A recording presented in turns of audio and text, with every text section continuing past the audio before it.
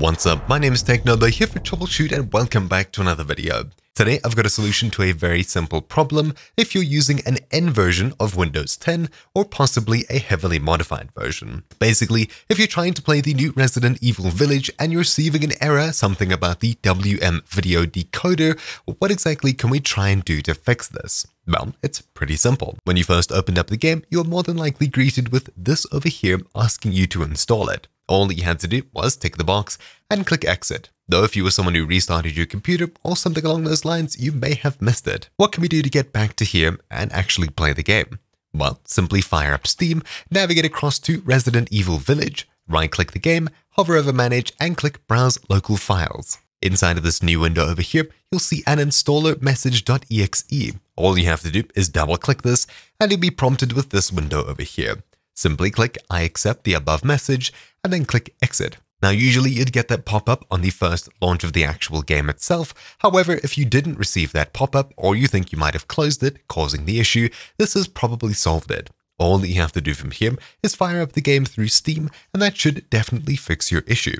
However, if you're still receiving errors, it may be a codec issue on your computer. This is where the Windows 10 N edition that I mentioned earlier comes into play. All that we have to do to fix this is hit start and type in features. Click on Manage Optional Features, and inside of this new window over here, simply click Add a Feature, and inside of here, we'll be searching for Windows Media Player. Now, of course, at this section, you would see the Windows Media Player add-on, but I don't have it on this list as I don't have an N version of Windows. I already have it installed right over here.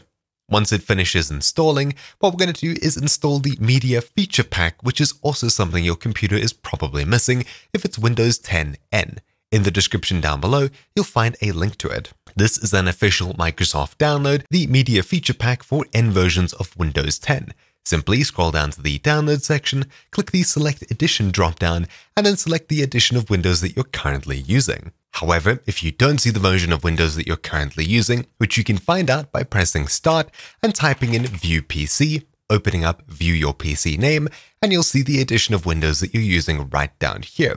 Anything above Windows 1903, which is probably what you're using, will be installed through the Optional Features section, which you can find more info on by clicking this button here. You'll see anything newer than 1903 will be available by clicking Start, Settings, Apps, Apps and Features, Optional Features, Add a Feature, and then searching for the Media Feature Pack. This, of course, is where we previously installed the Windows Media Player. So hit Start, type in Features once again, Manage Optional Features, Add a Feature, and inside of here, search for Media Feature Pack. Now, of course, once again, I don't have this as I'm on Windows 10 Pro, and I don't think I'm able to download it at all on this version of Windows.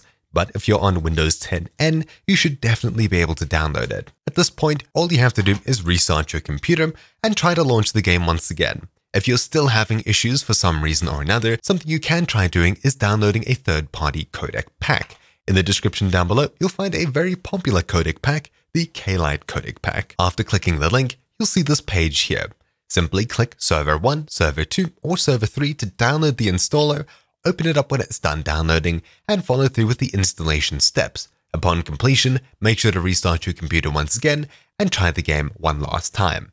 If you're still receiving errors, it's a very good idea to actually open up Steam, right-click Resident Evil Village, click Properties, and then in the Local Files tab, click the Verify Integrity of Game Files button to run through all of the files on your computer and make sure that things are properly set up.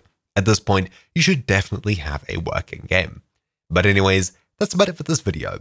Thank you all for watching. My name's been TechNobo here for Troubleshoot, and I'll see you all next time. Ciao!